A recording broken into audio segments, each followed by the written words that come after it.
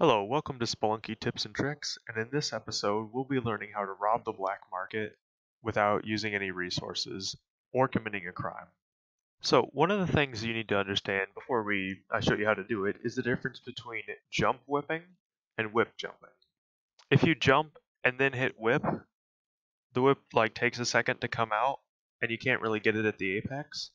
Whereas when you press whip and then jump, it's sort of this rising thing. And it's this whip jump is the one that we're going to be using for this. Alright, so let's head to the black market. Alright, we're here at the black market. Now I'll show you what this trick looks like first before I'll show you how to do it. Oops.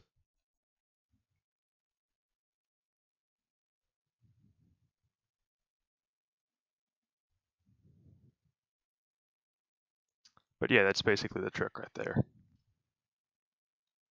Alright, so how does it work? So I did a jump. So whenever you aggro a shopkeep, all the items in their shop immediately become free. Like you see, all these items right here are free, as well as all the items that are in the loaded area called the unloaded area is called the frozen region. So anything in it is, I guess, the warm region.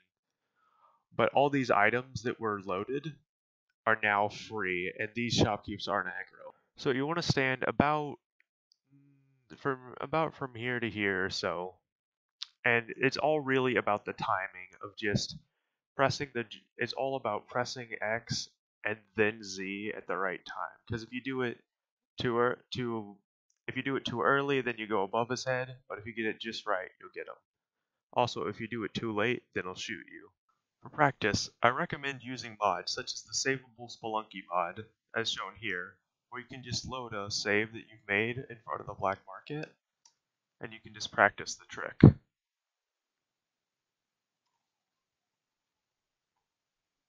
One last thing, don't get discouraged. This is probably one of the hardest tricks in the entire run, and I flub it up all the time.